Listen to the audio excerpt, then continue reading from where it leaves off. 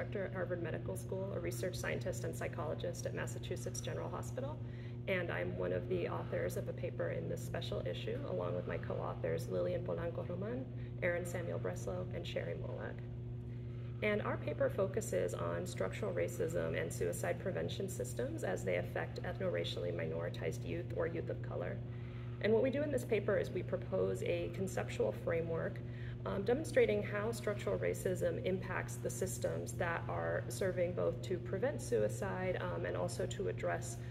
youth mental health crises. And we really focus on this at the intersection of systems serving youth with three key examples from outpatient mental health services, schools, and our crisis care system. And what we hope to do in this paper is illustrate how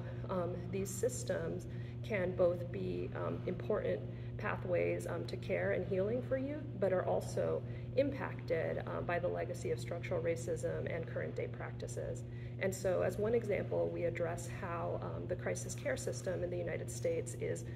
connected to the law enforcement system, and in fact relies on the law enforcement system as a first line of care, and how youth of color are disproportionately disadvantaged in these care pathways, and through this may not benefit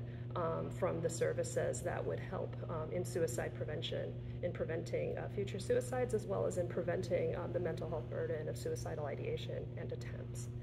And in illustrating this, we then also propose solutions. We focus on the idea that by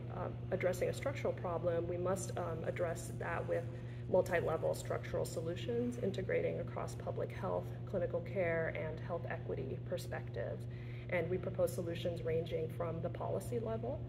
in improving the material conditions for youth of color,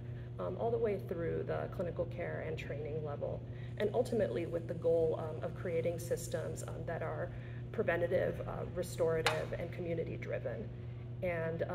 we hope that through this paper we stimulate additional thought and perspectives, as there are a range of additional ways that one might look at this issue and a range of additional perspectives that need to be brought to bear on this problem. Through providing a framework, we hope to take a first step in that direction.